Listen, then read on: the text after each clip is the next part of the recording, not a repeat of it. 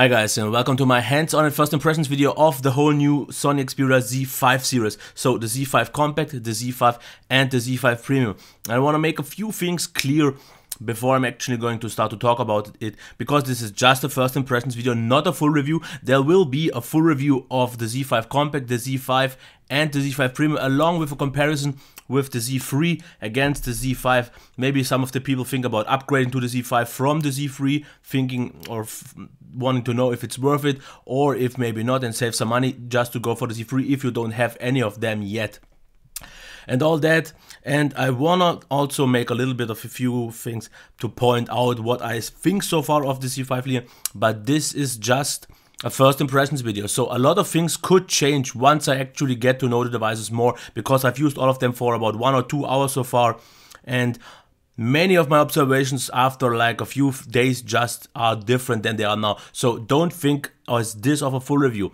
A lot of things could change, and these are just the initial impressions I have so far. So let's just start with the Z5 Compact. As you can see, it is compact, that's obvious, but it's very quite actually sorry, on the thicker side, and it feels a little bit bulky and boxy, and the in-hand feel of the whole new Z5 series isn't as well as it was on the Z3 series, because as you can see here, they made a huge change in terms of the curve. The curve is a lot flatter, and most noticeably here on the Z5 against the Z3, you will notice this curve makes the Z5 feel a lot bigger in the hand. It feels a lot wider, because as you can see, if I hold it, I can't even reach the upper end, which I can quite comfortably on the Z3. So in terms of design, I am a little bit disappointed that they went for the flatter style. It is easier to hold on, more grippy, also because of the back, but I'm not the biggest fan of it. And one thing I also noticed is, as you can see here on the Z3, the last point, the thickest point is the glass already, and then you feel the device. This goes for both sides, so if you lay it flat, you kinda see it glide. But on the Z5 series, there is a tiny little border, and I'm not even quite sure if it will be picked up by the camera. There is a tiny little border, so the highest point is the metal rim on both sides, and you will actually hear this.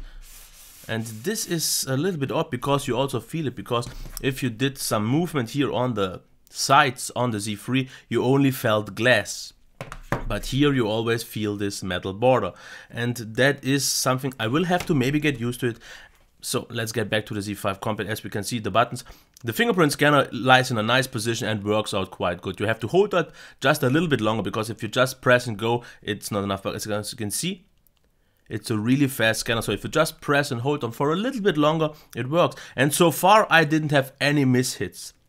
Works completely fine for me. Of course, the one big thing is the volume rocker. I'm not quite sure what they thought of it, putting it so much down. If they would have put it on the opposing side, on the upper side, it would have been a lot better in my opinion. But yeah, not the end of the world. But what I also noticed, and this is a little bit odd, if you maybe hear now the power button on the Z5 Compact, so it's a little subtle dampened click. Same goes for the Z5 Premium.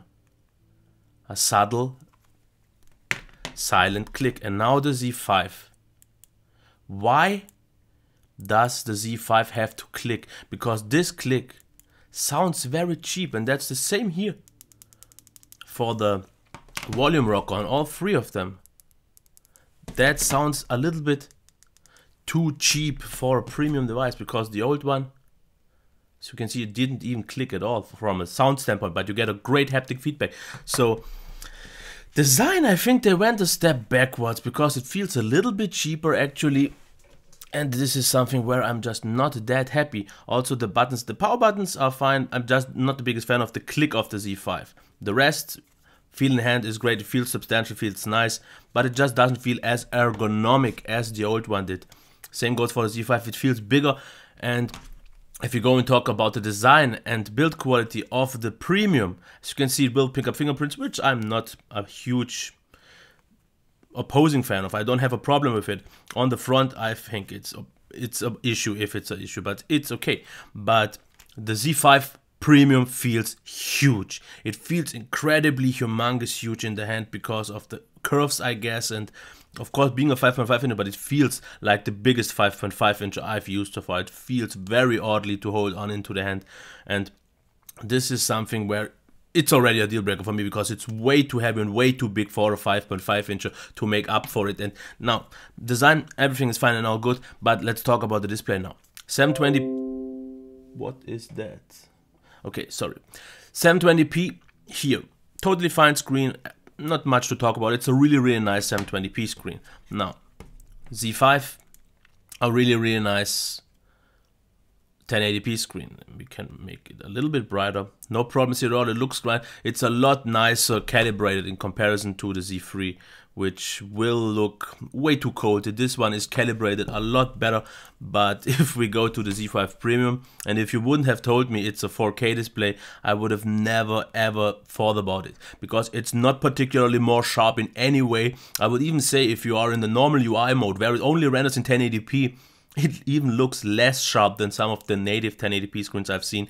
And overall, it's not impressive. Colors are really nice, natural, fine blacks and all that, but it's absolutely nothing special. It's a really nice screen, but a really nice QHD still actually offers a better experience, so not quite true. Definitely not worth the hype. Sound, for some reason I tried all three of them. The Z5 Compact seems to be, for some reason, by far the loudest one. The Z5 and the Z5 Premium are pretty much about on the same level of maximum volume, which in all cases besides the Z5 Compact is not good enough. They feel quite weak, quite low in terms of overall maximum volume, but they still sound better than the Z3 after the Lollipop update, which is pretty much garbage now in terms of sound. I'm not sure, maybe it's mine, but my sound is very bad. This one is okay, but it's just not loud enough, and I will show this off in the full review. In terms of performance, so far I'm very happy. It is very smooth, pretty much little to no lag. As you can see, and all the apps that I tried work very much great. Games as well, absolutely no problem. But what I also noticed, for example, I just got the HTC A9, and that one, especially for example in this app here or in some other apps, is actually smoother, because the refresh rates of the IPS screen don't seem that really super high, and there is some little bit of motion blur. Now the rest, I can't say anything about the batteries yet. The software is very solid because Sony makes a really nice UI. I have no complaints about that. And the camera is something that I will have to see. Okay, let's quickly check the design of the Z5 once again, because I didn't get too much into it. I really like the frosted glass. This is great, because I still think the pure glass is a little bit grippy on the Z3, but this one feels very smooth and very nice in the hand. So that is nice. And it will look a lot cleaner, so I'm totally fine with that. Also, the sides are much more grippier than they were on the Z3, but more about that in the comparison against the Z3 and the Z5 Premium. Yeah, it's very grippy, especially for me. I have with glass pure sides, or what I have like here, never ever a problem with the grippiness. But as you can see, this looks extremely bad. So it's big, but it's grippy.